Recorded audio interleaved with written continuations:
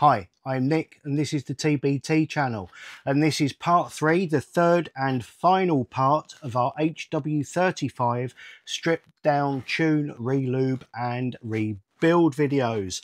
In this one I'm going to show you how to relube it and rebuild it. Okay, this won't take long, we're nearly done.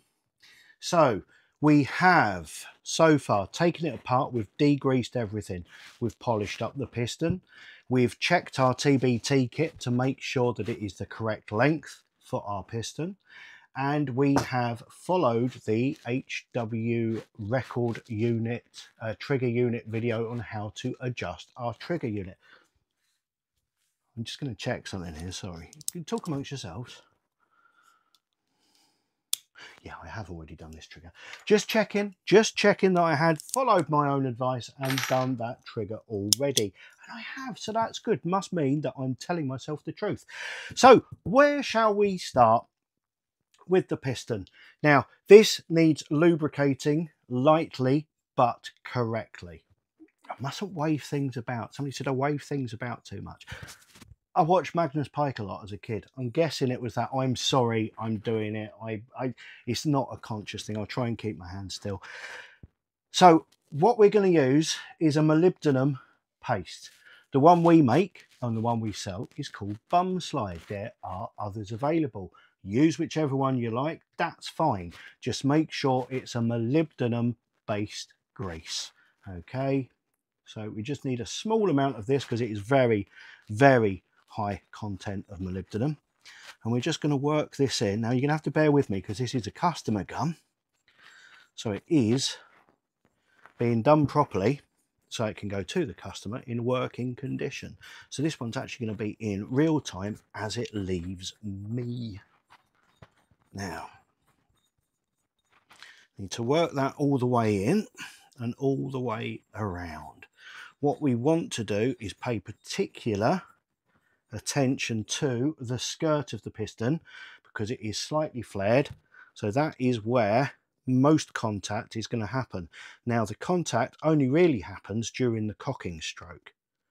When it's flying forwards it barely touches anything, not enough to do any harm, so it's the cocking stroke we're trying to protect it from. And now we need to lubricate the piston seal. Our finger is already black, so we're just going to rub downwards like that all the way around. So we just put in Bum Slide on the lip of the seal, but not on the face of the seal. Okay, so there we go. We don't put any lubrication inside the compression tube, just onto the piston.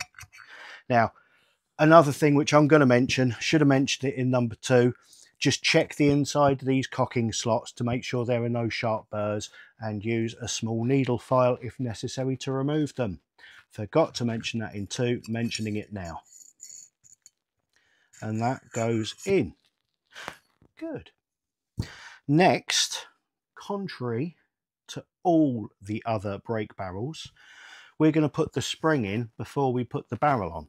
That is because the barrel on this one has a locking latch, not a spring-loaded detent. So I think I'm right in saying we can do everything else before we put the barrel on, which, if you need to use a spring compressor, is a lot easier without the barrel on it because it's a shorter unit, so a lot easier to keep under control. Now I will say, in the previous one we measured it, it's capable of holding 25 coils. I've taken a coil off simply because I don't like running anything at full.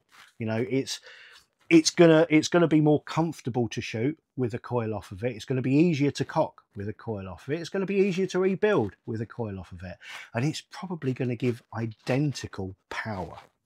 So this is a sub 12 gun. It will still be sub 12 with that coil off. It may be over 12 with the coil still on there. So I'm making the gun run in its happy place rather than absolute full chat where it might not be happy. So we need to take the guides out of our spring, as I mentioned before, clockwise twist and pull. Now if you really can't get a grip, or say you've pushed it right down inside so you can't get hold of that bit there, take a screwdriver, lay it across the spring underneath where the guides are, hold it like that, and then just turn it and you'll see that the spring acts like a corkscrew and pushes the guide out of the spring. A little top tip there, because when you've got greasy fingers, it can be difficult to get a purchase, especially on a top hat. So again, just that there. Now, people say, well, surely if the guides are tight, that's going to rob the power. It doesn't. Springs actually expand outwards when they compress. As they compress down, they unwind and they expand outwards. In compression, this is 0.4 of a millimetre wider on its internal diameter than it is out of the gun. So 0.4 of a millimetre. If that was loose now, it would be baggy when it's in a gun, which is why baggy guides make guns twang. Okay, we're going to get our top hat and our bum slide. We're going to push a little bit of bum slide inside the bore of the top hat to lubricate the latch rod, and then we're going to put some bum slide on the shaft of the top hat to lubricate inside of the spring. Pop him there, and then we are going to get our rear guide and we are going to get our flange, and we poke our rear guide through the flange like that.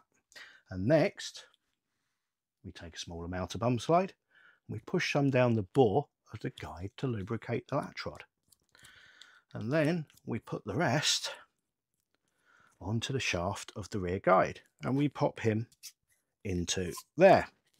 Right, good. Next we need to lubricate the I'm waving things around again, sorry. Next we need to lubricate the spring.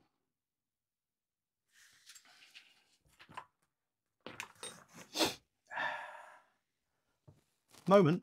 Lubricate our spring.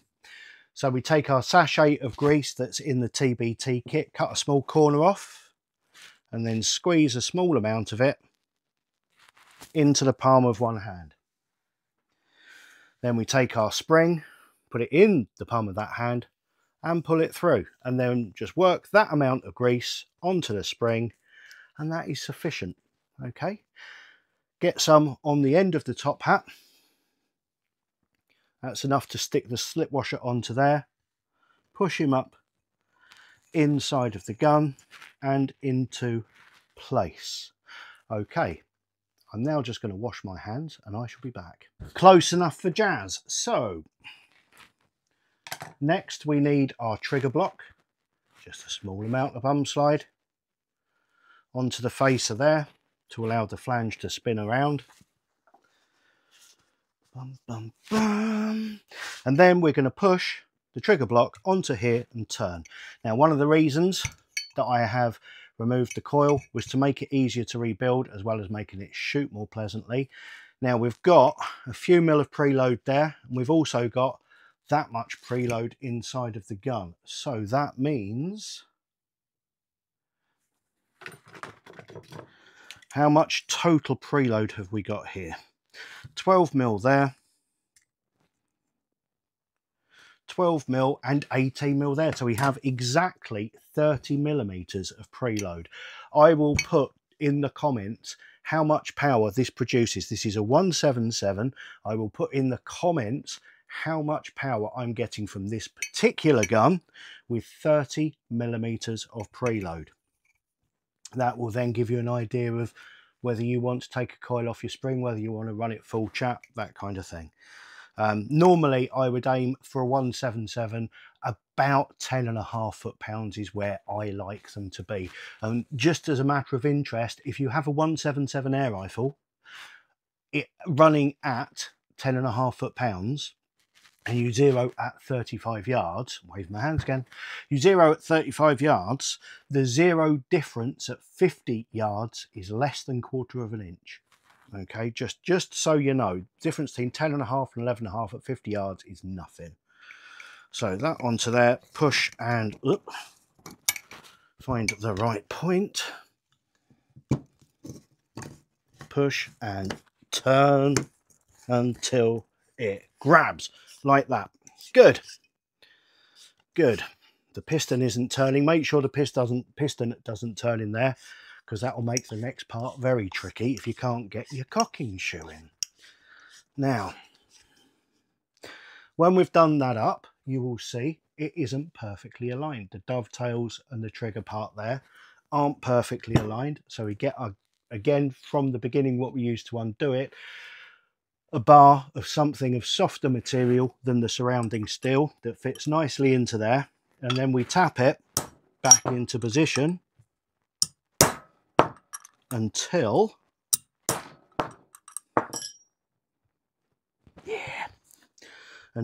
you can't feel with your fingernail any joint on the dovetails or on the trigger housing. That is now in the correct place. And I am also going to put the trigger unit back in now. I'm doing it a different way. I'm riffing here. I'm freestyling. This is freedom. This is what it's all about. Actually, real freedom while rebuilding an HW35. Maybe I do like the HW35. Oh, no. Right. First thing we want to do is cock the trigger. Okay. Then we're not fighting the spring for the tops here. The trigger you have gone. Obviously, I'm like your mum. You have gone and watched a video about adjusting that trigger, because that makes so much difference. It's silly. You're not fighting the tops here then. Pop that into position. We also need our safety catch with its little spring in place. Now, if you lose this spring, I get a couple of calls a week of people who've lost this spring. You can make yourself one from springs from cheap disposable retractable biros. Just a top tip there. So put our spring into place. He's moving freely there, and we can line up these holes. Now, I like to have something light underneath it so that I can line the holes up better. We get our 2 pins. Our front pin is the longest pin. So line him up first. Are you lined up? For your little... You're not lined up. It looks lined, but it is not. There we go. That's in now. So the front one is in, allowing the trigger unit to hinge. So what we want to do is hold the safety catch in place, and you can feel when it's in the right place, because it will allow the trigger unit to seat, and then it will hold itself in place. It won't come popping out. Then we line up that hole, pop him into place, pop him into place.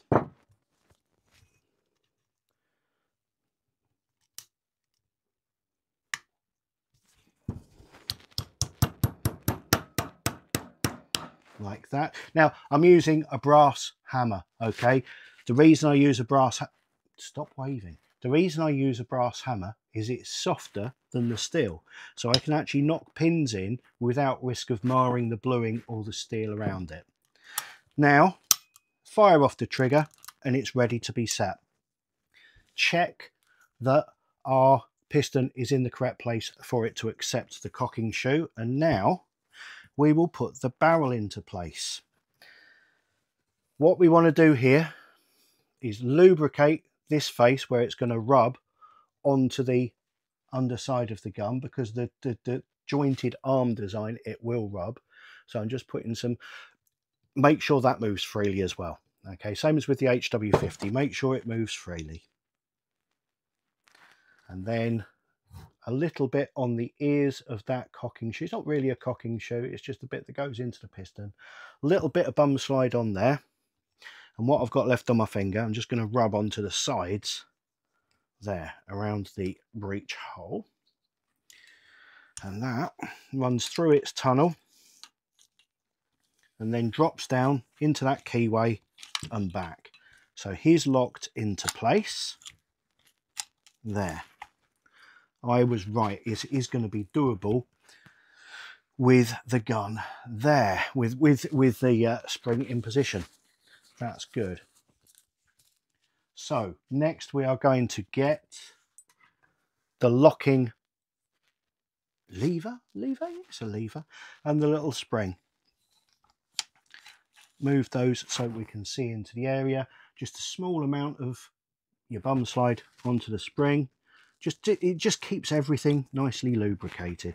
And then on your lever here, just a little bit around the nubbin, some on the back and some on the sides. Just everywhere metal touches metal. If you use a good molybdenum grease, it will work wonders.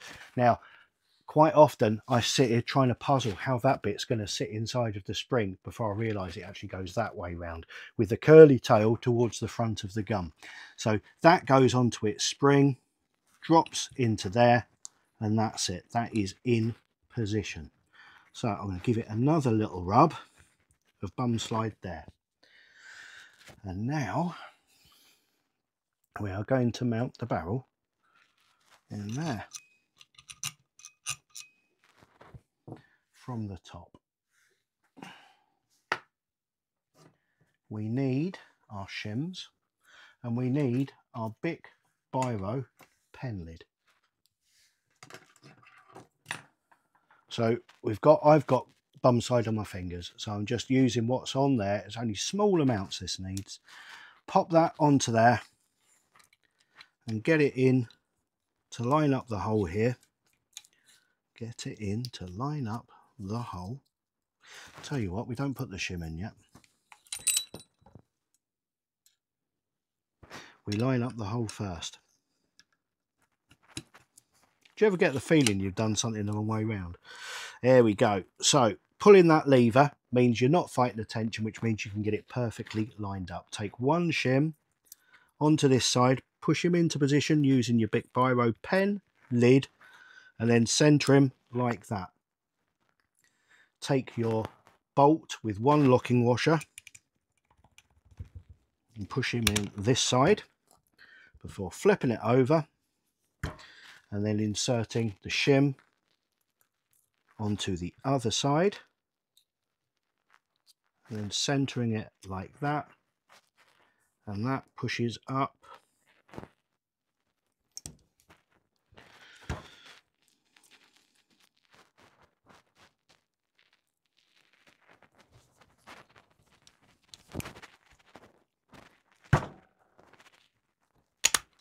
There, funky. Then we get our screwdriver.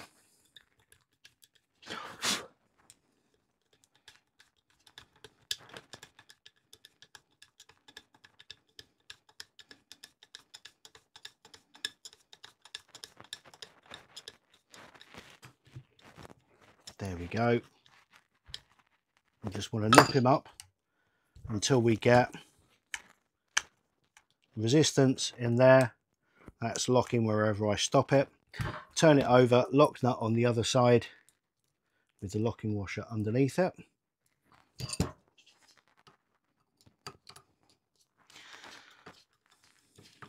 And we do that up. Now all that remains is to put the stock back onto it, which I shall do off camera so I don't scare any small children. I will put in comments what power it is doing with the spring shortened to what I've put in here. And that is it. That is in real time how long it takes to take apart, tune and put together your HW35. Please like, subscribe, hit notifications so you see the other videos as they come out. Thank you again very much for watching. I will see you all again soon. Goodbye.